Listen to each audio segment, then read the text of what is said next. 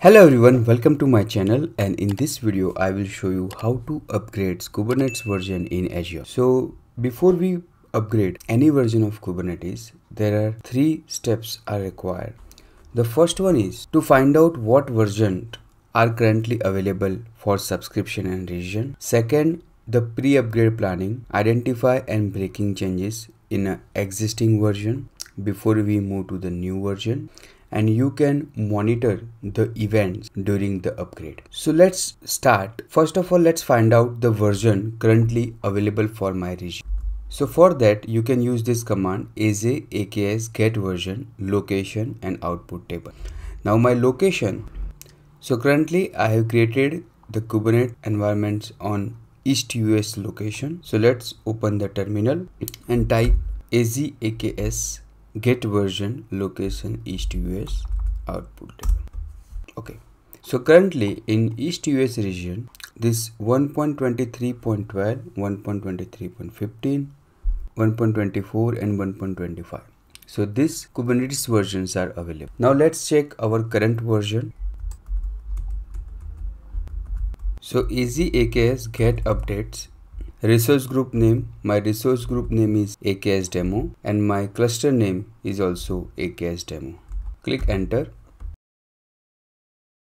So my current version is 1.23.12 and I can upgrade to 1.23.15, 1.24.6, 1.24.9. okay, so now Kubernetes use a semantic versioning. It means that first one is major, second one is minor and third one is a patch version. So here in our example, 1 is a major version, 23 is a minor version and 12 is a patch. And in a Kubernetes, you cannot upgrade one minor version at a time. You can only upgrade one minor version at a time. It means that you can upgrade 1.14.x to 1.15.x, but you cannot upgrade 1.14.x to 1.16.x directly. To upgrade the 1.14.x to 1.16.x, you must upgrade first 1.14.x to 1.15.x and then perform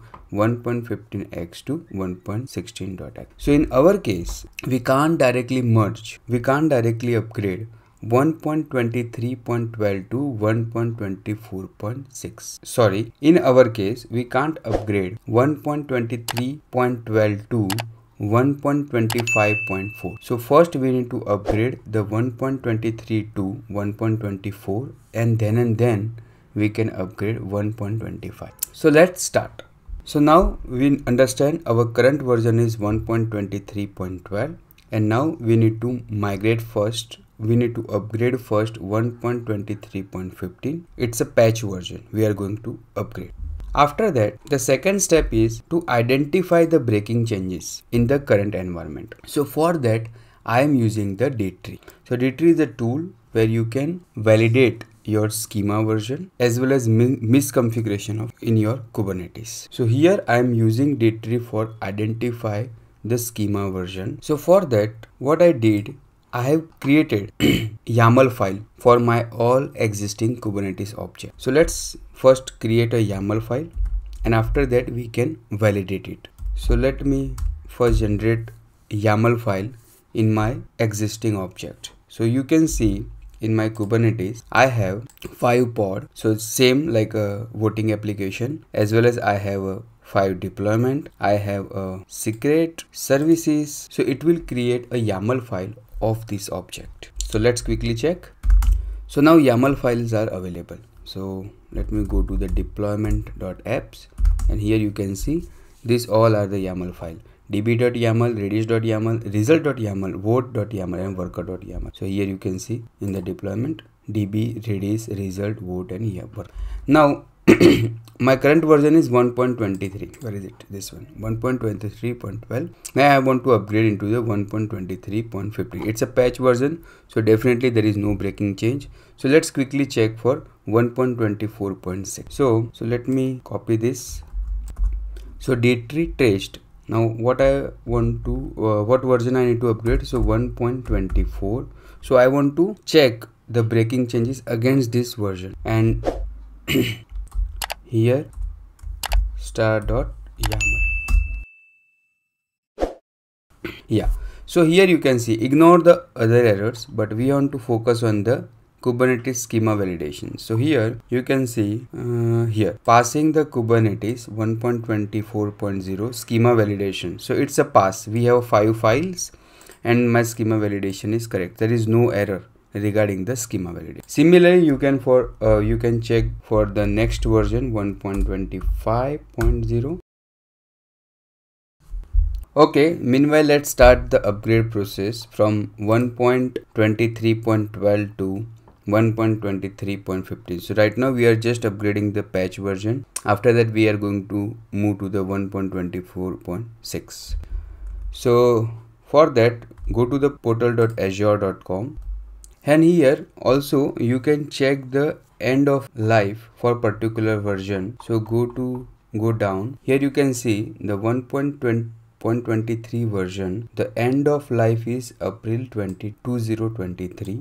1.24 July 2023. Also you can use this website endoflife.date where you can see 1.23 and ends in 1 month and 2 weeks. So you can use any of this website. Now go to the cluster configuration, and here first we are going to click on the upgrade version. First we are going to upgrade into the 1.23.15 patch version. We are going to upgrade, and after that 1.24.6. You can directly move from 1.23 to 1.24 because it is a patch version. Patch version is okay, you can't skip the minor version. Okay, so select this, and here I am going to upgrade only the control plane. So click here and save.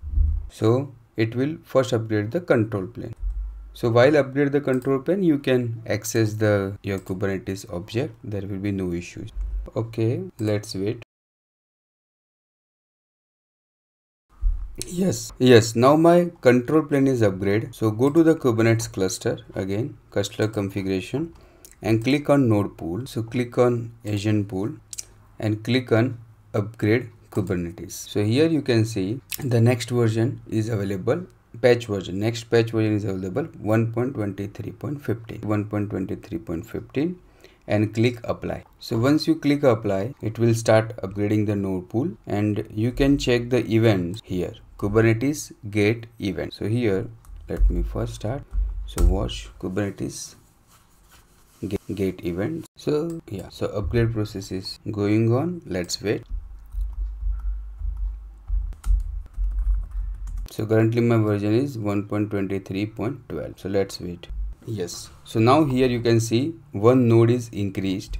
Now let's go to the event again. So here you can see, yeah. So first say, so drain the control. Wait, I will explain. 58 seconds, 58. Yes. So first of all, it will create one node. It's called surge node. After that, all the pod are evicted. After that, it will upgrade the version and it will drop the drain node. So it will drop that surge node. Yeah, so you can see here the action is going on, and you can also see here. Yes, so now 2 node count, and you can show in the lens also. See, currently it will add one more node having the version 1.23.15, and in the old node it will schedule disabled. So ultimately what happened, there are 4 steps happen during the upgrade activity. It will create a surge node. Okay, it means extra node. After, it will do the drain. So pod are being evicted from the node. Update, so update of a node has been successful or failed, and after that it will delete the surge node. So these 4 events occur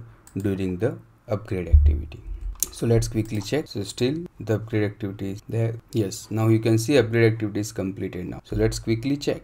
Yes, here you can see. Let's wait for notification. Yeah, here again you can see for Kubernetes 1.25.0 the schema validation is passed. So there is no issue if we move our Kubernetes upgrade from 1.23 to 1.25. So there will be no schema related issue. So there is no breaking change. Okay, now let's quickly check our Kubernetes version. Sorry, this one. Yes, so now my master version is 1.23.15, I can upgrade to 1.24.6 or 1.24.9. So similar process you can apply for next version. Thank you very much. See you in the next video.